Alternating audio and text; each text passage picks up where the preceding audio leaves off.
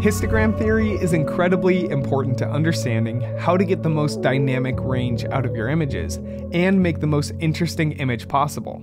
If you're able to achieve a full range of exposure from the darkest pixel values of black to the lightest pixel values of white, you'll be able to achieve a much better contrast in your image than just using a small section of your histogram.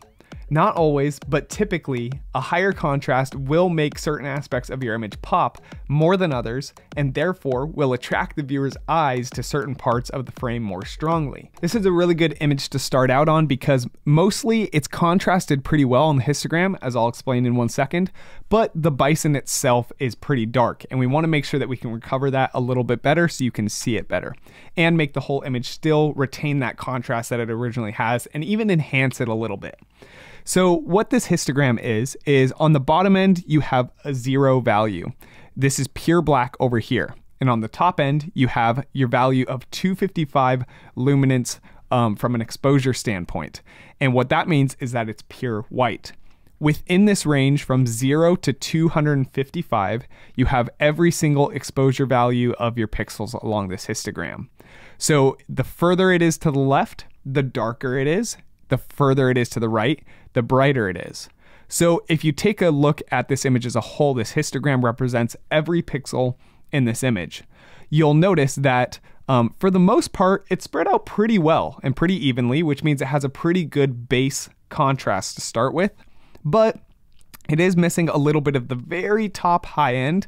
And we do have it a little bit too heavily invested into the blacks right down here, where really this bison head is. That's what's causing this spike over here on the left side. So what we want to do is hopefully even that out at least a little bit while still retaining the contrast and shift the whole histogram slightly over to the right.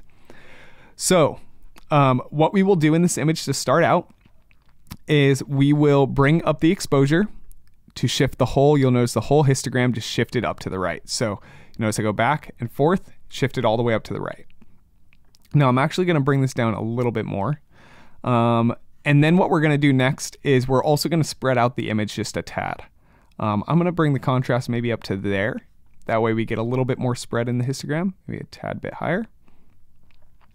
Now, you're noticing even more so now that we've spread it out even more and brought the exposure up, we really have a spike up here and we have a spike down here. So what we want to do, let's start to get rid of this up top here first.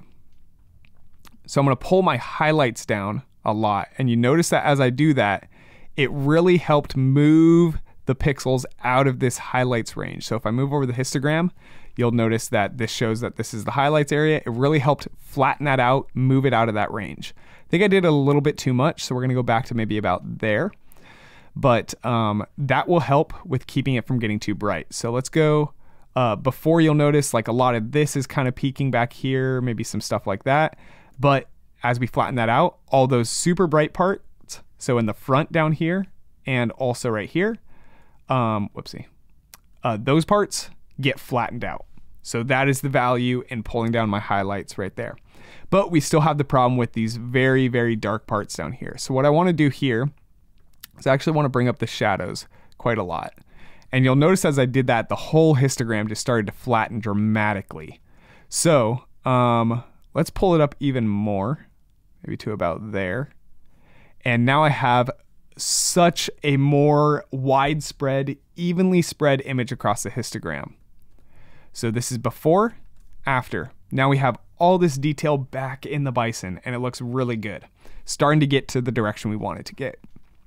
Now, in my opinion, it actually might be just slightly too flat. So what we want to do to maybe counteract this a little bit is we're going to mess with this top end here. I'm noticing that right here at the very top, we still are missing those whites, is what they're called. So what I actually want to do there is bring up the whites. That way I can pull things towards that a little bit. And that helps pull my whole range out towards the whites and increase the amount of exposure in the whites area. So let's go before and after. You'll notice the whole image just got a lot more pop on the top end of the histogram. So it really helps to just help with that full, now we have the full histogram top to bottom.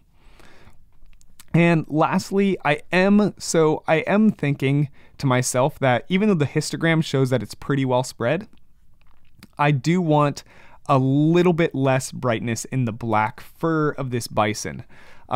It's always an interesting thing with subjects that have black feathers, black fur, because you don't want to lose them totally in the blacks, but you do want to represent their color as being black. And it's starting to look a little too grayish here. So I'm just going to very minutely pull down the blacks, which will just decrease the bottom end a little bit more, or pull it a little bit more to pure black. And before and after, it's very subtle, but I think you'll notice that that difference looks actually really good right there.